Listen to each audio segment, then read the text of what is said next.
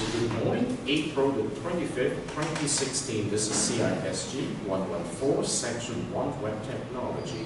And today is day number 27 in the week number 14, the last week of the semester, and the second last day of all the classes, except for next Tuesday, which is the makeup class day. So let's get started. First of all, welcome back to this important class. Today we have two speakers from among yourself who would like to take up the slot for the speech of the semester. And they are going to share with us what they have learned throughout the semester in at most 10-minute speech. But before that, I would like to bring your attention to this week number 14, day number 27, and I just released the teacher's message of this week, this morning, and it's considered as the last teacher's message of the semester. With that teacher's message, I would like to thank you for your hard work throughout the semester. I would like to make sure you understand the philosophy behind the design of learning experience in this particular course. Actually, many of you know that because I've already shared many of the points, the rationale, the reasons why we do things that way. Starting from the first day of the class, I introduced to you the idea of a GE course and the differences between a GE course and the major courses.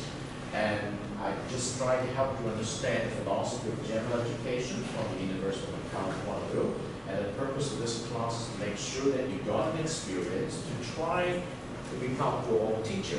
Namely, you are invited to transition yourself from a taught-to-learn student to a learn-to-learn student. In the process of doing that, you experience the lecture, you experience the inquiry-based learning, you experience the self-regulated learning, as well as the problem-based learning from individual work to pair work to teamwork. And most importantly, you learn how to be responsible for picking up ideas from the topics of interest you choose on your own on a weekly basis. And in the first 10 weeks, we invite you to pick a topic of your own interest and produce a journal of the topic using the critical thinking method of O, observations, I, interpretations, and A, applications. So in order to help you understand this approach, I need to first start by telling you the expected learning outcomes. Although it is not in this semester will strictly follow this slide, but it's very important that as a teacher I also spell out the learning objective. That's the teacher's expectations of what can be achieved in the course of this learning. And the learner's outcome, which includes 6 in this particular course. And the first one and the last one are actually built into the first and the last learning contract. And I invite you to understand the motivations of why we set down this learning objectives as well as learning outcomes, because these are work that has to be done by you, and you need to learn how to provide them feedback, evaluations of the work you do. So we start out your work by giving you something called rubrics to start with about the assessment you can basically make on your own before you submit your work, because you can check and balance it. So it's very important to keep the needs of the students in mind and meet the learning needs, not just in this course, but how we can build up in each one of you some academic ability which will be benefit to your subsequent semesters of study. And that is the importance of a general education course, providing you not just the content of the course, but the process skill of getting yourself engaged in the content of the course. So if you notice that I seldom teach you anything in detail in the context of the knowledge domain, but I give you concept, I give you resources, I give you a plan to make yourself your own teacher each week, using the blended learning approach, the before class, during class, after class, and end of the week activity. So concentrating on the key concept rather than the details, making the fundamental point clear, why you need to carry out some learning activity as expected, the weekly journal, the discussion forum, the blog, okay? So we hope that with this training in mind and the process that we've gone through, you do have some experience which is based on some experiential doing of something, okay? And we introduced to you the idea of questioning into the topic of interest. We introduced to you the idea of setting goals for your actual study. We introduced to you the idea of setting a timeline, the idea of evaluating the progress, and the idea of revisions of the steps. Well, finally, we also introduced to you the implicit power of teamwork, how you can complement one another in your team. So these are very important things. But when you study the videos and the resources provided, you will also experience some conflicting ideas. Why people will say it this way and why people also say it the other way. So we introduced to you the very first article is web technology making your life better, and how do you come up with your own answer? All right? So some people will say yes, some people will say no. Even in the context of your learning contract on free presentations, as you can see from Jennifer's team, e-learning can help us to learn better. E-learning makes it learning difficult because it's an immersive kind of learning sometimes. So how do you balance between those conflicting ideas? So how is it taught? It's basically, we hope you become your own teacher. We hope you learn how to make the best use of time, not just crash your time together to produce a homework artifact 1 or 2 days before it's due. That is something very important. Of course, we need to motivate you to learn the topic of your interest. So we invite you to select a topic after evaluations of some resources. We hope that with that accountability doing as a student, you do not procrastinate. And you remember, we call the learning lessons in information literacy when we introduced to you the idea of project information literacy. We also introduced to you the factor of frustrations due to procrastinations and due to lack of strategy to handle a piece of assignment, which is often not secondary school-like, which is often inquiry-based, and not only speaking, that is a research assignment. Normally, in a research assignment, you need to gather some facts based on the topic of interest.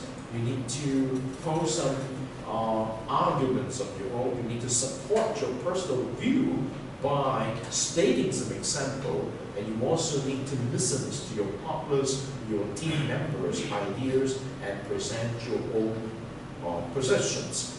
Remember, when we invite you to select a topic for your learning contract number 3, from the 4 of you, each one of you has already got your individual proposal.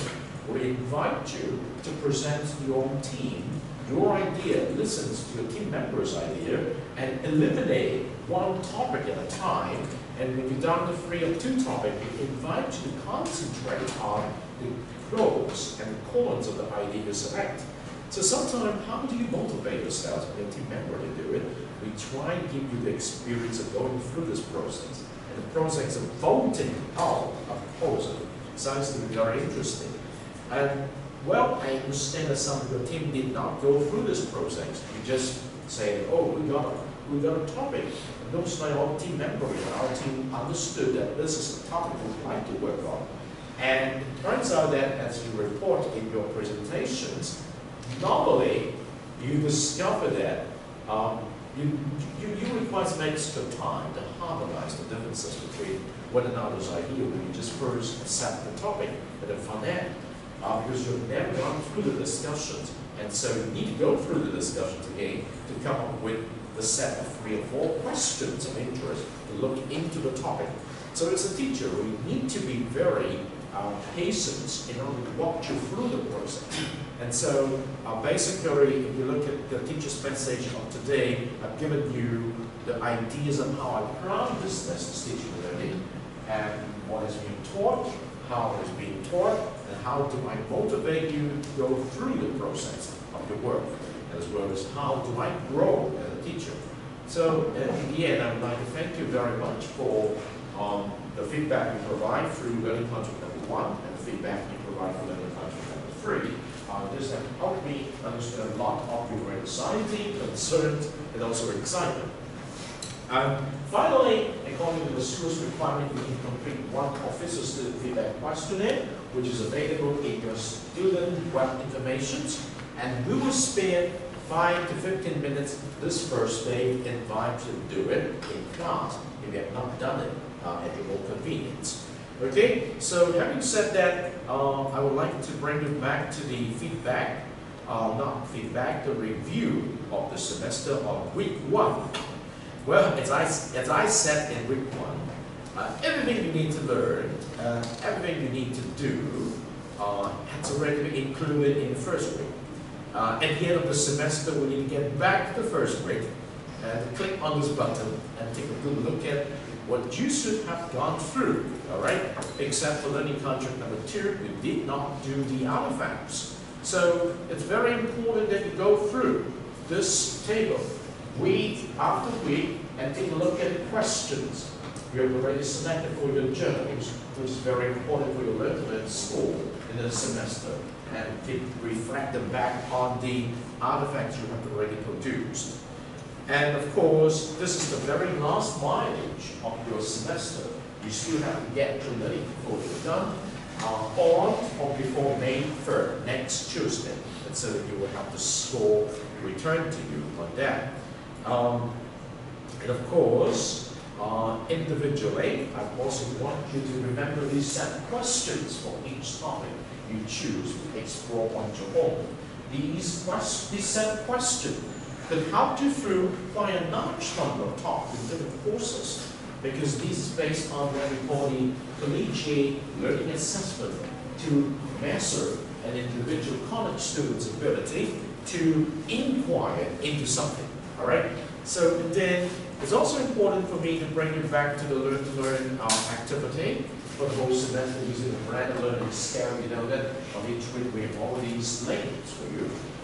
Actually, the links set up to week 10, and then give you one more week on week number 11, and there is no such thing for week number 12, 13, and 14, because basically the same topic.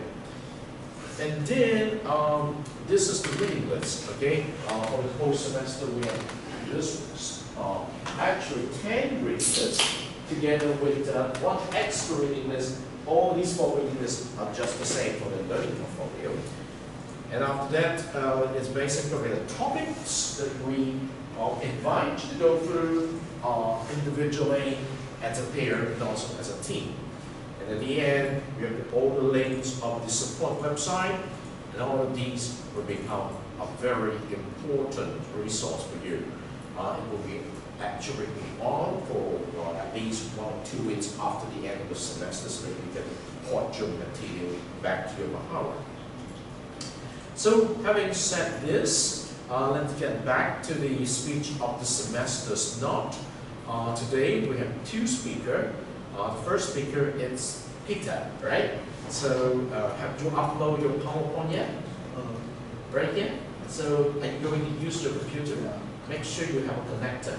All right. So, but at the end of that, you need to upload your PowerPoint here. That is very important. So, I give you your time now. You have 10 minutes time. So, our first speaker is Peter. The second is Isu. All right. So, thank you very much. You speak into the microphone.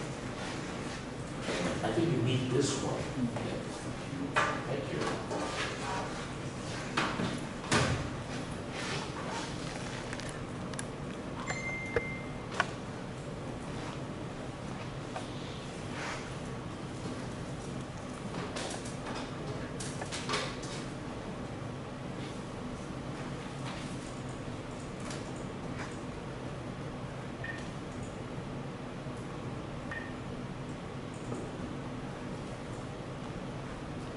It's, maybe I can help you with that. You need to select, first of all, it's on this side. You select this one. Yeah, this one. See, got some projections on. It's not on your screen, it's on the screen. You have it on the screen. Yeah, that's it.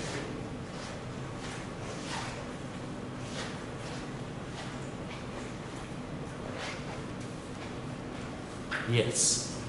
we can see something now. Let me close the right view.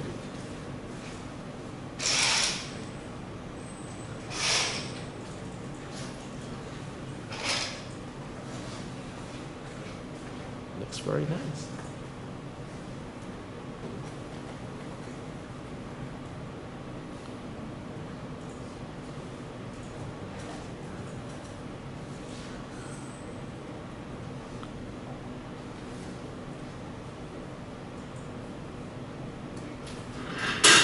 Thank you, Peter. Hello, everyone. This is my speech of semester. My name is Peter. My name is Zhang Hua, and you can call me Peter. I'm a year 2 student from Faculty of Social Sciences, and I come from Higher 9 and Team 2. And now I will sharing something I have learned in this class. First of all is what I have learned in learning contract 1. In learning contract 1, my partner Tom and I choose 2 different topics. I choose what is information privacy, and Tom choose what is information technology. And in this learning contract, I know the both of these 2 concepts. Information privacy is a privacy of personal information and usually relates to personal data stored on computer systems. Mainly includes individual's name, signature, address, telephone number, date of birth, medical records, bank account details, and contemporary or opinion about a person. As I learned in a TV program, Dr. Wang has showed us in early class. Nowadays, there are many kinds of IT-based scams. The criminals who violate information privacy are cheated more and more victims, which shows the idea of information privacy is truly a numerous concept and waiting for widely theory. When it comes to information technology, it is mainly used for information management and processing of the various techniques. In general, it is mainly the application of computer science and communication technology to design, development, installation, implementation of information systems and software applications. In learning contract 1, I have learned something about how to avoid being scammed. In my opinion, as frequent users of the internet, we should enhance our confidentiality consciousness when we post our personal information on the web. First of all, we must be careful to post our private information on SMS. And secondly, only create multiple online accounts and fill payment information online as little as possible. Last but not least, do not believe any high return investment and emails including suspicious link or phone calls says you will big price. After learning contract 1, I finished learning contract 3 with my teammates. Our topic is how to combine, our topic is how people communication through photo sharing. And my teammates and I choose 4 different topics. First one is what is law, and second one is what is photo sharing. And my topic is what is photo solving, and the last one is what is podcasting. Okay, now let me share something about what I learned. The first one is a blog. A blog is a discussion on informational site published on the internet. Blogs are used to share information, and the content of the blogging site is generated by the users and creators of the blogs. Blogging as an information sharing platform emerged in the 1990s and became instantly popular because it was easy to use and didn't require advanced computing skills to use. Blogs nowadays are highly interactive. The readers of the blogs are allowed to comment and even message each other. Because of this, blogging is often seen as a form of social networking. And photo sharing is simply the publishing and transfer of digital photos online. In photo sharing websites, there are several services which are uploading, posting, managing, and sharing of photos. It is designed to facilitate the upload and display of images. So it resembles an online photo gallery that is set up by individual users.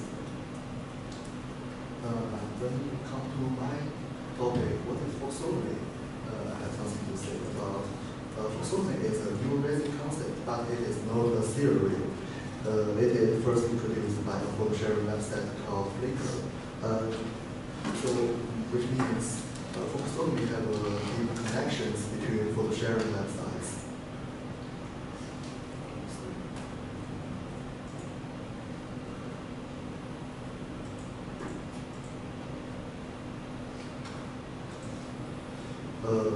It's just for classification tool first introduced by photo sharing website Flickr. And it is mass-oriented tagging method and easy for all photo sharing website users to search and tag back. For users, you can easily know their match friends' feelings to their photos and find related photos by just clicking tags.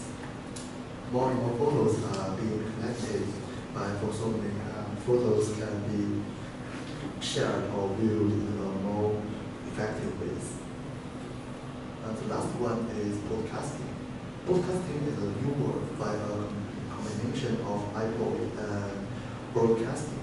It is a product of the combination of RSS technology and MP3 player. Simply said, it is to pre-recorded audio MP3 files and released on the blog and use the RSS software. You can custom and the MP3 file will automatically download to your computer to play. In our contract, we try to find some advanced technologies to combine the four items together and provide maybe more convenient and comfortable ways for the photo sharing. So we found photographs. We can combine photo sharing and blogs.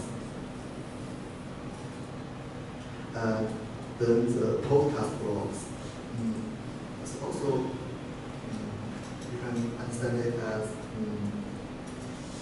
there is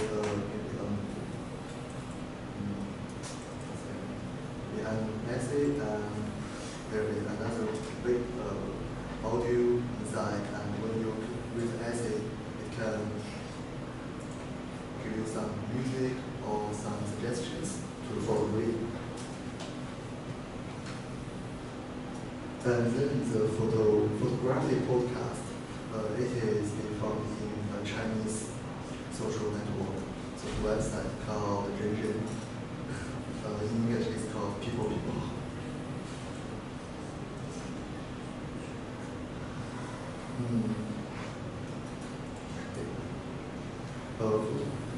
Photography podcast record photographs every moment, and some people want to become famous, so they are shooting some awesome photos and post on the photography podcast.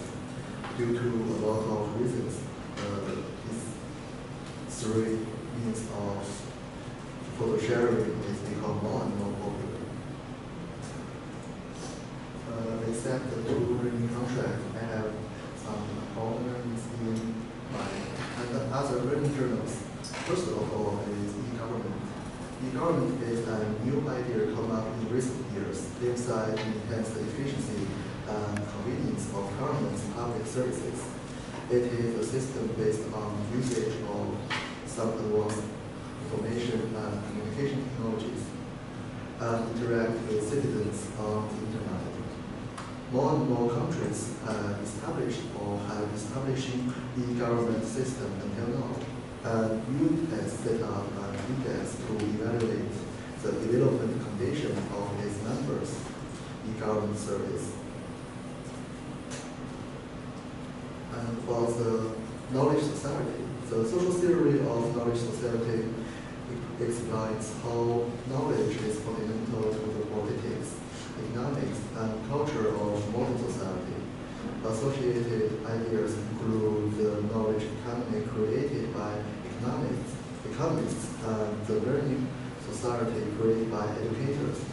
knowledge is a commodity to be traded for economic prosperity.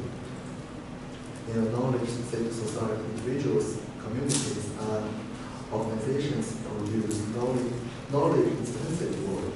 At the center of knowledge, the raising of more and more open source code software, style, and mobile apps are creating more chances for all the people in the world to innovate based on their own ideas.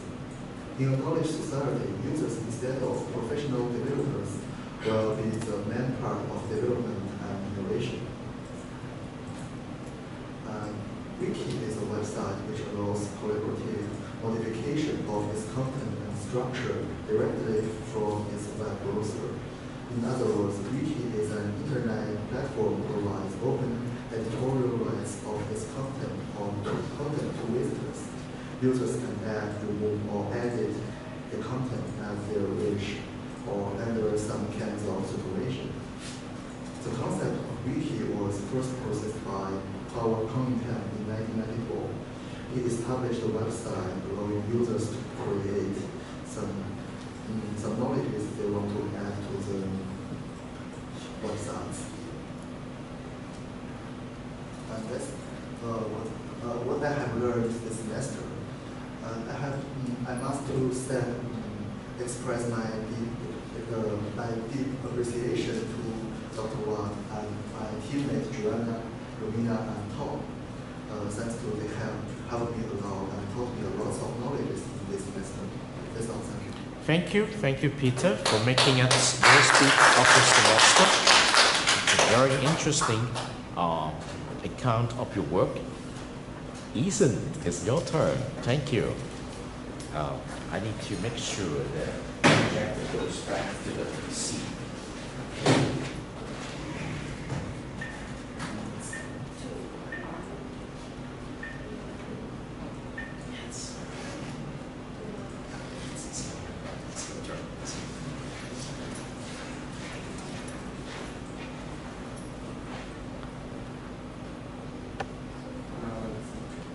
Good morning, everyone.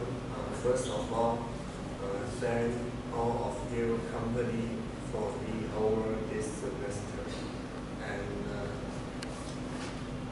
today I'll share what I have learned from these courses, web technology and life. There is no doubt that these courses is very close related to the web technology. So I learned something about the basic web technology from these courses. For example, what is internet security? What is RSS? What is podcast? Is our group project and how to write an e-portfolio. And then I learned the skill to find the sources and organize the essay, such as Dr. Ren tell me the method to writing the OIA essay. The first step is observe. You must find sources on the internet or a library, and then you must to interpret it and find how can we use these sources in our essay, and then the final step is organize these sources into our essay. I think this process can improve our writing skill. And then the final thing I learned is active studying attitude. Just as Dr. Webb tell us, we must be a student that not taught to learn but learn to learn. All assignment we did is all by ourselves and our classmates. Dr. Webb is just an advisor that answer our question. And second is sharing in class. I think think this activity is very improve my confidence to present in class. That's all. Thank you. Thank you, Ethan, giving us a very soft but up to the point speech of the semester. Having gone through the two speakers sharing with us the learning in the semester, let's see if I could, yes, let's get back here. Let me pull the trigger. Let's pull the trigger back to week number, I think it's week number 2. Yes, let's go back to week number 2 during class activity. Yes, it's very important. Wait a minute. Let's see. Yes, let's try this one first. Okay. Yes, because of the time limit here. But anyway, let's go directly here. Let's see if we can get something similar. Oh, you see that? The sign is not working properly. But anyway, it's very important. Let me try to give you back to you this on the first day, but I would like to mention the importance of 4 C's that we mentioned in week number 2. In the process of picking up the 4C, which is very important as the best practices for 21st century learning, I want you to keep that in mind. In the semesters of learning, I hope that you understand we start out with writing journal based on selecting a topic of interest. And writing the journal, as Easons have mentioned, follows a specific approach of OIA. The OIA approach helps us to question into something. Okay? It helps us to question into something. And it is important that you remember this question into something is related to the first C. Okay, the first C is called critical thinking. OIA is one way to get you through the critical thinking exercise. Is give you some time to manage a topic, to think about a topic based on the data gathered, and to give you time to come up with questions. And after thinking and questioning with something, they give you the time to extract your lessons learned. So the first C you need to remember for the best practice of the 21st century learning is practical thinking, first C. Well, the second activity you proceed into doing after doing a journal is to share your journal with your learning partner. And the part involves a lot of sharing, exchanges, and that is the second C. The second C in the 21st century learning is communications. Communications of your ideas to your very relevant persons, your partner, your learning partner, to your teammate. So critical thinking is the first C, communication is the second C. Why do you need to communicate with your learning partner as well as your teammate? Because you need that help to help you improve the way you think about something, to help you to improve the way you solve a problem. And these kind of help extended to you because you need it. It's something the third C is all about. The third C is called collaborations. Some people will say it's cooperations, but actually it's collaborations. The differences between cooperations and collaboration is normally in cooperations, each one of your team member is going to have a separate task, purely completed by the team member himself or herself. But when you do collaborations, it's one single task, jointly finished by more than one person. So you need the help of your partner, you need the help of your teammate. That is collaborations. That's the third C. So the first one is you start out with critical thinking about something. The second C is you communicate what you've learned after your critical thinking to someone else. And the third C is to collaborate with someone to help you complete a problem or a task. Now what is the final C? Okay? Actually, I would like to show you a documentary today to make sure you have a good impressions of the final C. But unfortunately, oh good, we come back to this minutes ago, we cannot do it.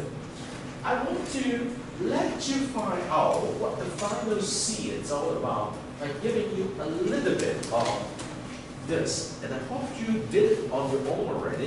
If not, just before the end of the semester, let's do it. Technology is on the rise. Just give it 10 Who or knows 15 how far minutes. it will go.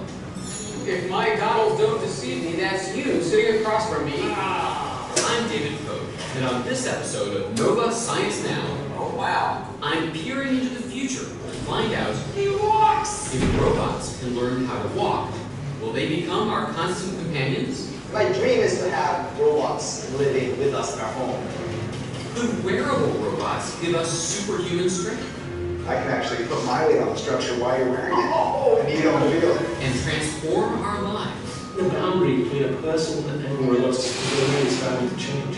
And My God! I can control this thing with my mind! is it possible for a machine to read your mind I am a superpower! and reveal your innermost secrets?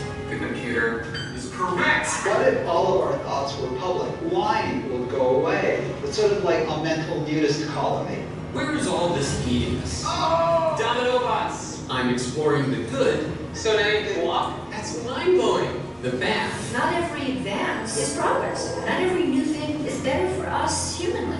and the not-so-pretty side of technology. All to find out, Whoa, that's scary. what will the future be like? And you gave me a dirty look. Up next on Nova Science Now.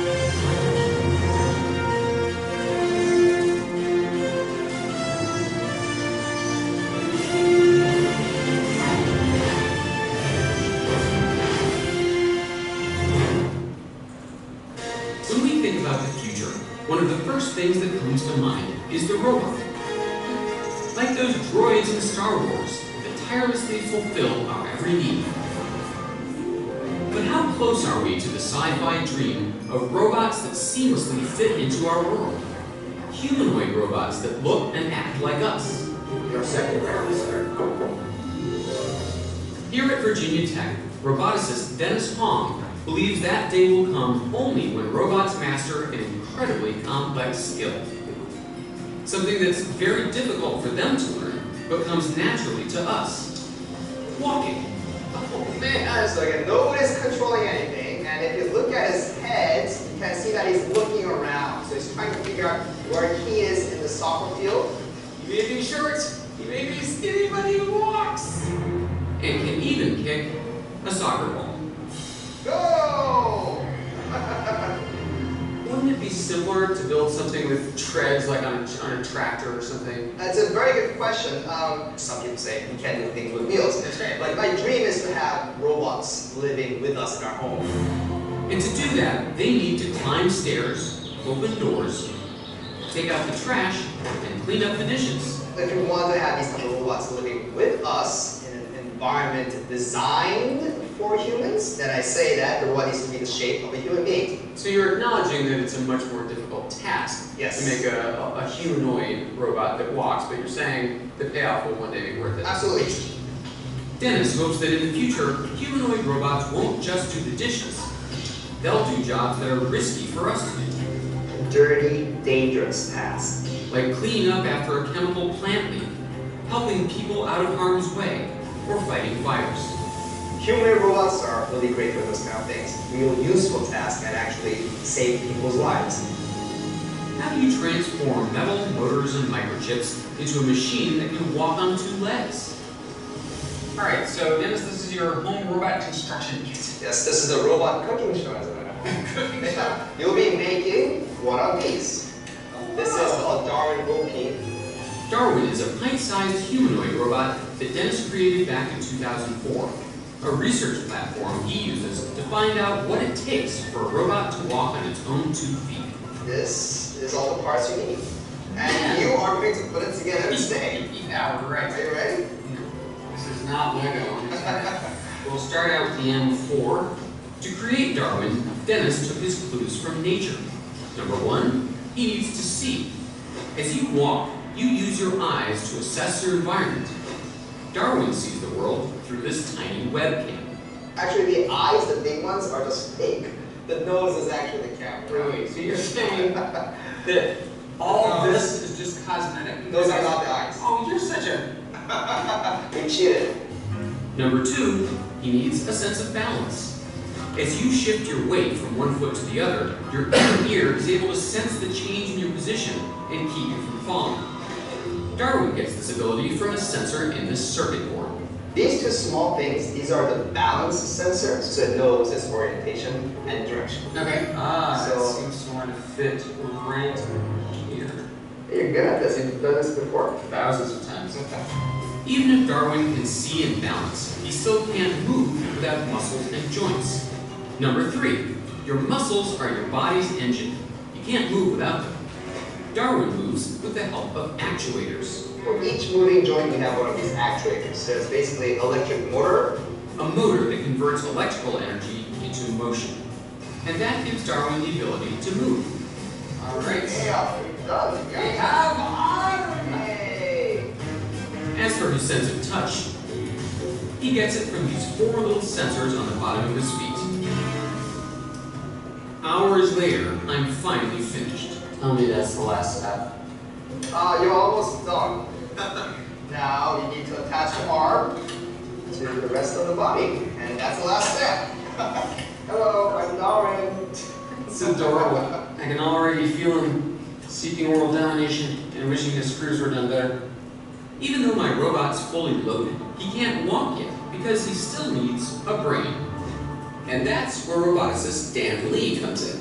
The first thing we're going to show you is how the robot uses its vestibular sense, which is its sense of balance. Vestibular from the word vestibule, which is one of the things in our ears. Exactly, inside your inner ear. And so without using its vestibular sense, what would happen if you push the robot? All right. It just will fall over and then get back up. Oh, wow. That's pretty cool right there. So, go ahead. Exactly. Wow. So now what we've done is we trained this robot using something called reinforcement learning. So exactly what you just did, we kept pushing the robot over and over, and it was now able to figure out that every time it fell down, it was kind of a form of punishment. When Darwin falls, his software gets an electronic signal that basically says, this is bad. After being bullied around hundreds of times, he finally learns it's better to do this. Fall over. Oh, no! So the hundreds of different reps are so that it can learn from this angle, and this angle, and this hard, and this hard, and this hard. Exactly. I see. Dan's even teaching his robots to learn through imitation. We will crack you. This camera detects my body's movement and sends that information to Darwin's software, which quickly translates it into a copycat movement of his own. You'd think with all this sophisticated software, Darwin would be able to keep up with me. Look forward. Oh, so sorry. But he can't. Just trying to make a robot walk steadily is ridiculously difficult. I won't say impossible because I don't like that word, but it's a very difficult challenge. All right, so David, Yet we're masters at it. come on in. Wow. What's he So- doing here? An engineer, Thurman Lockhart, is trying to figure out why. He's built this strange-looking device to analyze not just how we walk, but how we avoid falling. And I'm about to try it out. But first, I need to suit up. Thurman's outfit is filled with sensors that measure how far, how fast, and in which direction I move. Can't decide if I feel more like a superhero or a Broadway dancer. Well, And I'm gonna have to wear a headband as well. This is just an elaborate prank to humiliate me on television, isn't it? The little white balls are part of an optical motion capture system that instantly creates a stick figure of me. You can't dance in the way I use my walk on one no time to talk. Next, I'm put in a harness because it's time to take a stroll through Thurman's obstacle course.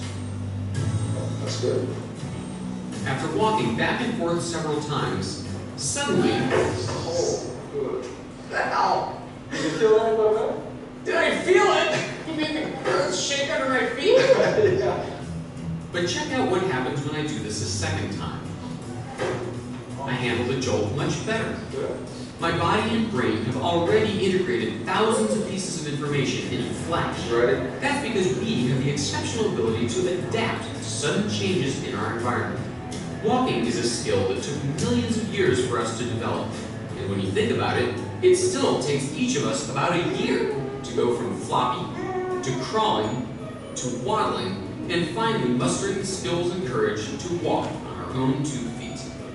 And we never stop learning how to adapt to the many obstacles we confront every day. So walking is not just more complex than I thought. It's much more complex than I thought. And if you wanted to design a robot that could walk as well as a person, I mean, this would be fantastically complicated software. I mean, you would have to be doing billions of calculations with every step. It is amazing that we are able to do it almost innately and without really even thinking about it. Dennis Hong hopes that in the future, his robots will be able to master this extraordinary human skill.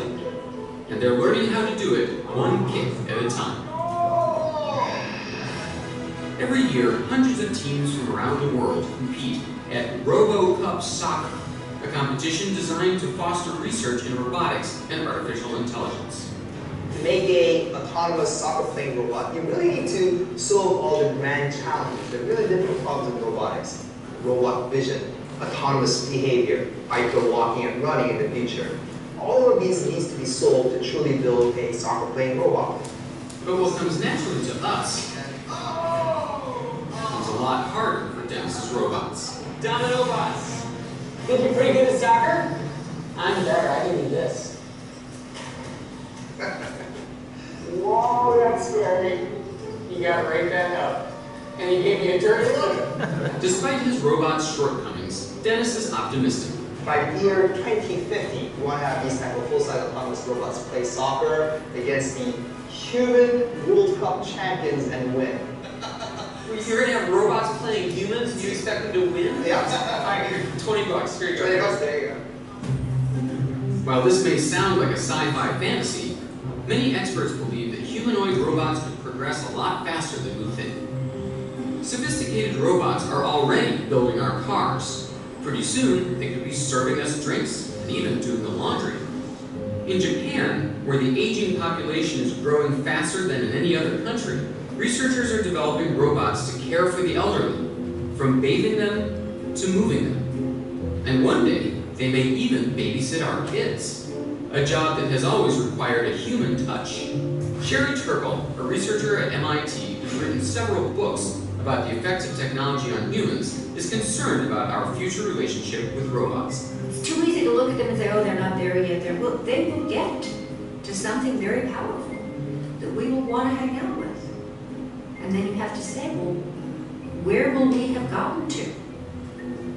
Why is that something that we want to develop? And in the future, robots won't just be taking care of our kids.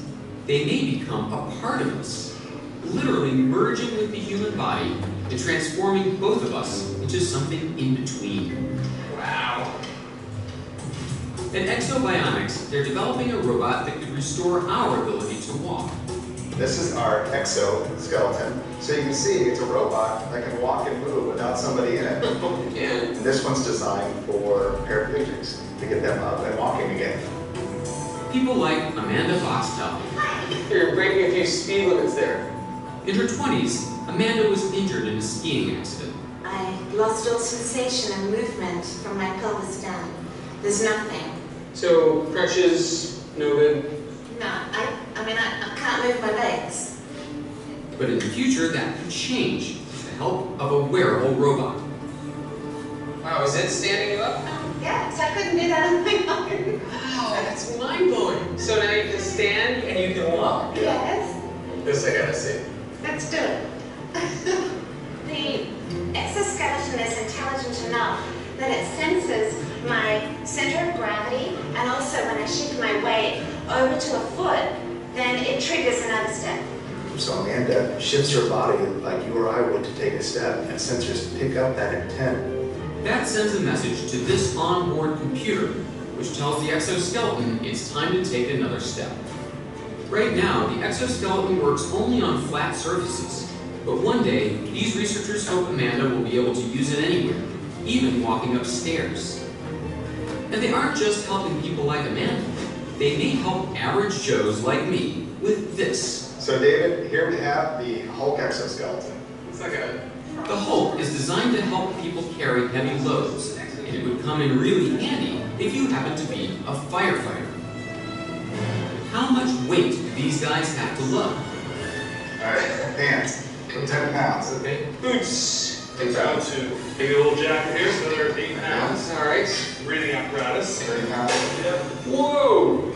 You can't fight a fire without hoses. Oh, jeez! That's 50 pounds of hoses. I got 100 pounds of equipment on me. Is it heavy? Is it heavy? It's 100 pounds. Your buddy's up on the 3rd floor of the building. You're gonna need No. some more air. Oh, jeez. Wait a minute. No firefighter would go in like this. Come on. They do what it takes. Okay, I'm gonna break your scale. I hope you don't mind. You're carrying an extra 130 pounds of weight. I'm carrying 130 pounds and it's supposed to put a fire. That's right. Wow. All right. So you've made your point. This is unbearable. And here's where the Hulk comes in. And then this structure actually surrounds your body. The idea is to take all the weight you put on all the way down to the ground, completely bypassing you.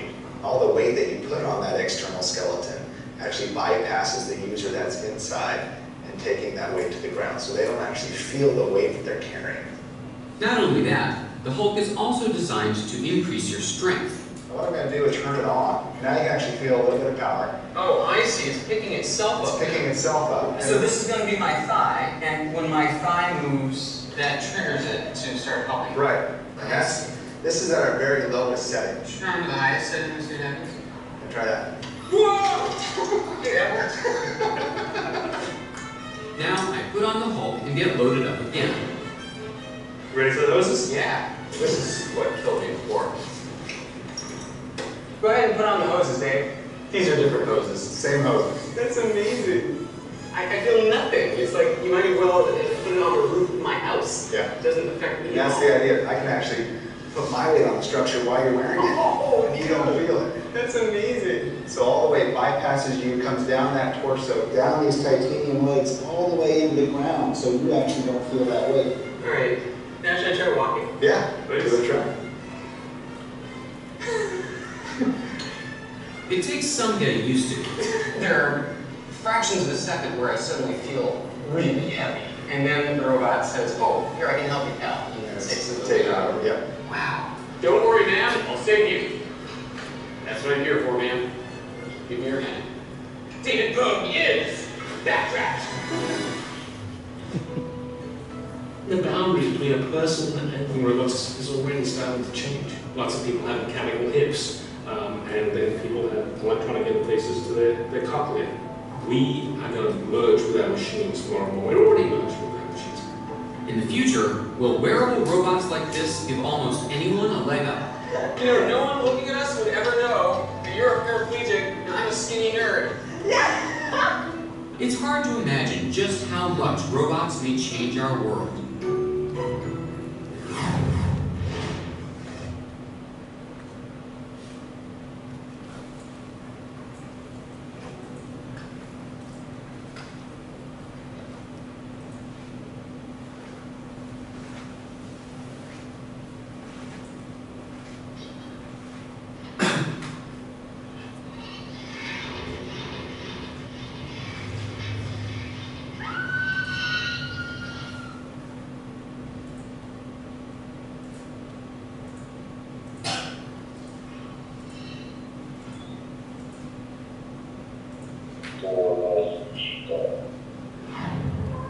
Mind reading! It's a timeless fantasy that's shown up in science fiction and movies for decades. But now, scientists may finally be figuring out how a machine could read your mind. And for the very first time, mind-reading headsets are becoming real. You really want to just slowly imagine the cube fading out into that black.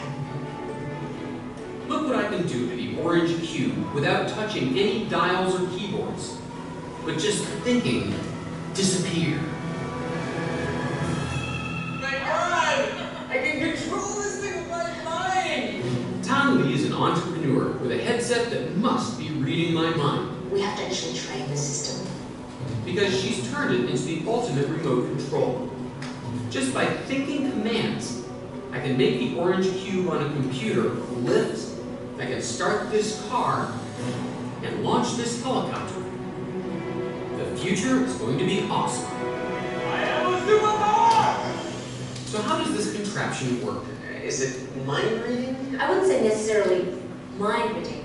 The headset doesn't actually hear my thoughts. but its 14 electrodes do pick up patterns of electrical activity coming from my brain waves.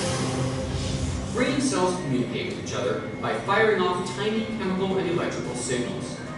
And whenever I think something like disappear, a particular pattern of brain waves is generated. The headset picks that up. So as the neurons inside your brain fire up, the signal gets weaker and weaker as it travels through and then gets projected onto the surface of the skull. Oh, wow. Okay. Very, very faint. So they're not thoughts. It's not mind reading. It's like the echo of neural activity deep in my brain. That's right. Even though it's just an echo, the signal is good enough for the computer to recognize a simple brain pattern once it learns it, like lift. And voila, it's reading my mind. Can you imagine maybe some future world where everything is hooked up to this? I could just make anything happen just by wishing it.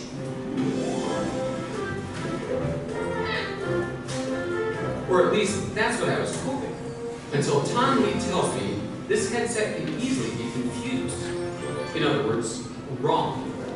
If you were wearing this all day long, I can imagine instances when you might have a brain pattern that's very similar to when you were thinking about disappear, and it may trigger that same action. You mean things might happen when I'm not wishing them to? That's right.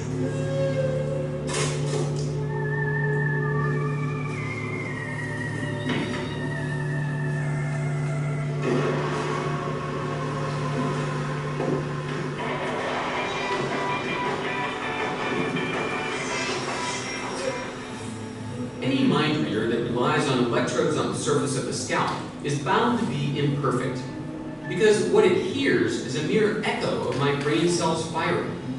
But what if we could tap directly into the brain? That's what they're attempting here at Brown University. Kathy Hutchinson is paralyzed from a stroke, but she's controlling a robotic arm with much more precision than any headset would allow, thanks to sensors that have been implanted directly onto the surface of her brain. Kathy made headlines when she played a crucial role in a groundbreaking mind-reading experiment. She simply thought about reaching out to pick up a cup of coffee. The sensors in her brain picked up electrical impulses, and a computer turned them into commands, controlling the robotic arm. It's an astonishing breakthrough for brain science that offers hope for the paralyzed. I went to see John Donahue, one of the heads of the BrainGate team at Brown, to find out how they turned mind into motion. This is a model, right? No, this is a real human brain with its spinal cord attached. Come on! This is an adult brain. This is, it's the right size to fit inside your head. John's been working toward a machine that can tap into our brains for more than 20 years. The problem is really quite immense. We had to know where in the brain the signals are, but we've known that. If you follow back a little distance behind the middle of the brain and you run into this little bump, this is the marker for the arm, this little twist, and that little twist is the place, the gross anatomical landmark for where your arm is actually controlled. So every time you move your arm, first, this one little spot on the brain says go, and sends signals to a particular set of muscles, and then the arm moves. The next problem is how you get that signal, and we need to have a sensor. We need to have something that can pick those signals up. So we've developed this microelectrode array, which is extremely tiny. The size of a baby aspirin, the microelectrode with 100 tiny probes was implanted on the spot in Kathy's brain that controls the arm. Still, turning the signals into clear instructions for the robot wasn't easy. So this seems to be the arm. This is the one that I saw in the video of Kathy Hutchinson controlling it with her brain. Yeah, that's right. This is one of the 2 arms that she was using. Wow. And so, how does it work exactly? Well, why don't you give it a try? Okay. To demonstrate how incredibly complex the brain's control of movement really is, neuroscientist Lee Hochberg asked me to try to move this robot arm with a joystick. Right. Oh, on the white road too. Oh, dear. Right here. It would be so much easier if I only had a brain. Stop! It's taking over! It's an uprising! Almost. I can see it takes practice. Yeah. It takes some practice. So if such simple commands are difficult, imagine how hard it would be to actually read complex thoughts. Could a machine ever do what the amazing Kreskin used to claim to do on his classic 1970s TV show? His birthday fall on March the 6th? Yes. Thank you very, very much. I hear that this could be the mechanical Kreskin. And it's not a magic trick. It's a 9-ton MRI at Carnegie Mellon University in Pittsburgh. Psychologist Marcel Just and computer scientist Tom Mitchell use the MRI to peer directly into the brain as it works. Hi David, how you doing? Good. In this study, you're going to see labeled pictures of objects. While I ponder the objects projected onto a screen, the scanner isn't reading brainwaves or electricity. Instead, it's measuring the flow of oxygen-rich blood in my brain to detect exactly which parts are active when I think about different objects. Okay, great job, David. We'll come and get you in 1 second. When you think of something, your brain activates in those places that correspond to your interactions with it. Like if I think of, skyscraper, is there an area of the brain for skyscraper pictures? If you think of skyscraper, you actually think of many things. You might think of a very tall thing. You might think of the material. You might think of going inside of it. What we'll see in the brain is a whole collage, and put together, it becomes the signature for skyscraper. The team has already identified the areas in the brain that activate for shelter, for food, and for holding something in your hand. It's not like a dictionary definition. It's kind of an experience definition. By studying my brain scans, can their mind-reading computer guess what I was thinking? So I saw 20 pictures flash before me, and on each one, I thought about it, imagined it, envisioned it. So how do we know if the computer knew what I was thinking? The computer is going to take pairs of those words. The mind-reading computer is given a pair of my brain scans. One when I was thinking of a grape, the other of a cave. But which is which? If the shelter area of my brain lights up, the computer guesses I was thinking cave.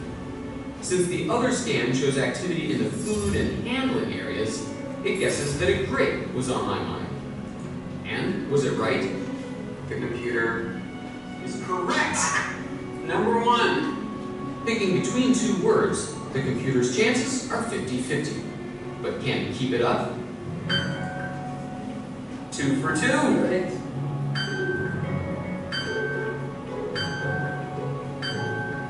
Oh, you got 9 correct. And the 10th was correct also! Nicely done, 10 out of 10! That is unbelievable! For all 10 pairs, the computer gets it right. And that's pretty impressive.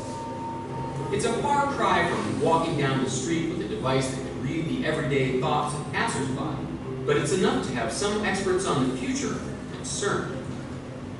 Whenever you're starting to talk about the integrity of the body, the integrity. Well, I hope you've been captivated by this documentary. This is the very first point you should see, and that is that you should have seen in week number 2. Okay? Now let me try to point out the 4 C's that I'd like you to remember at the end of this semester. The first one is critical thinking. You practice critical thinking through the OIA. You practice communications through the learning partner, through the online discussion forum. That is the second C. And you practice collaborations in learning project number 3 through teamwork. So you understand the first C is critical thinking, the second C is communications, the third C is collaborations. Now, when I show you this documentary, up to this point, you should have some idea of what the fourth C is all about. Fourth C is also very important in problem solving in any occasion of our life. And if I may, let me just give you the C is creative. You have to be very much creative in order to accept the challenges posed here. I'm going to give you this coming Thursday another episodes of future technology, which you should have seen in the third or fourth week.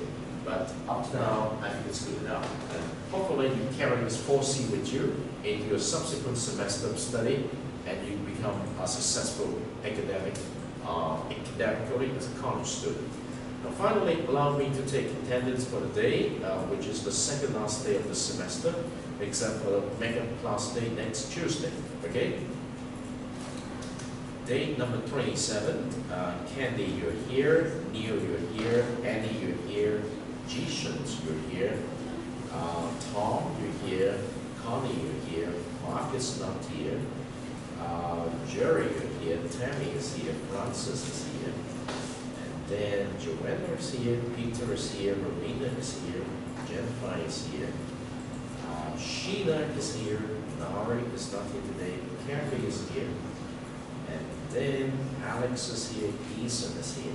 Thank you very much for coming back to this day number 27 of the semester CISG114, section 1, Web Technology and Life. One final class this Thursday, and then one makeup class next Tuesday. See you then. Okay? Thank you very much. Same time next Tuesday. Yes, same place, same time, same place. Yeah. Hope that you will continue watching that documentary at home. It's just accessible in your second weeks during class. Okay? Thank you very much for coming back.